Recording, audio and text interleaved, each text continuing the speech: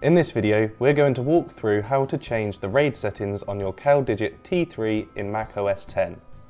In the second part of this video, I will show you how to configure the T3 into a RAID and JBOD hybrid, where you will have two drives set to a RAID and the third as a standalone JBOD drive. When you first purchase the T3, it will come pre-configured into a RAID 0. So for this video, we are going from a RAID 0 to a RAID 1.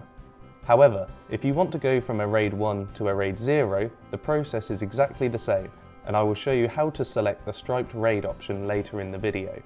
The first thing to do before changing your RAID settings is back up all your files from the T3, as changing the RAID settings will wipe all your data from the T3.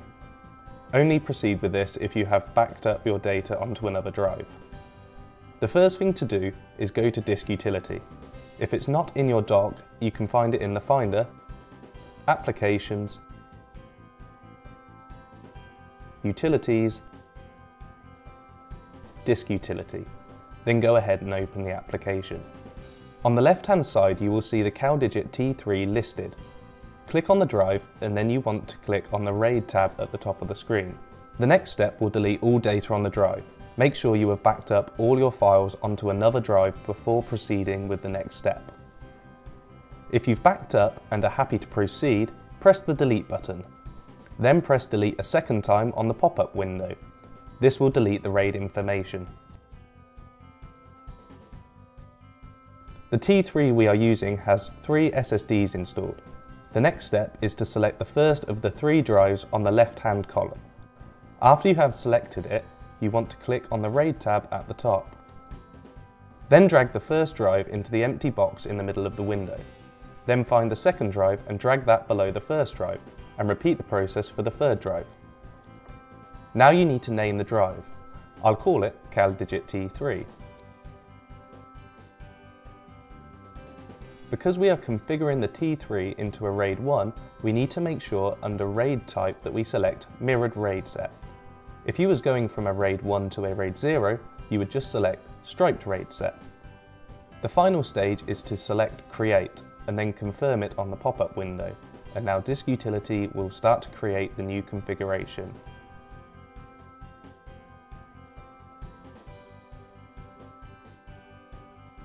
As you can see, the new RAID is ready to go.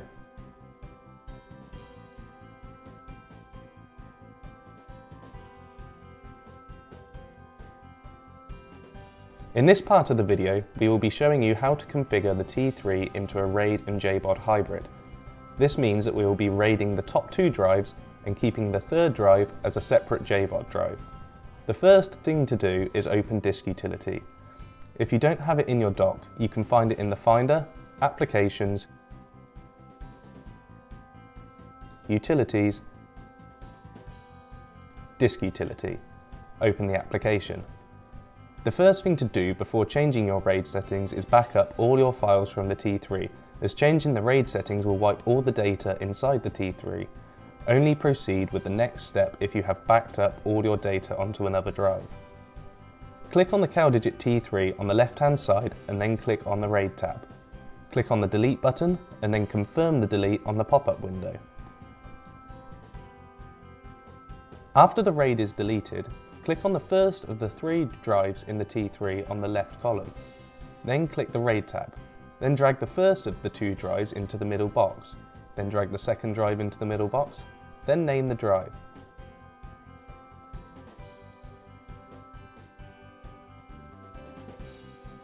Under RAID type, click your desired RAID configuration. Then click Create and confirm it on the pop-up window. The RAID for the top 2 drives is set. Now all we need to do is partition the third drive into a JBOD. Find the third drive in the T3 on the left-hand column. It will be the one that does not have a RAID slice. Then click on the Partition tab at the top. Under Partition Layout, click One Partition. Name the drive. I will call it JBOD. Click the Options button and choose Apple Partition Map and click OK. Then press Apply, followed by the Partition button on the pop-up. The JBOD drive is now partitioned and ready to go.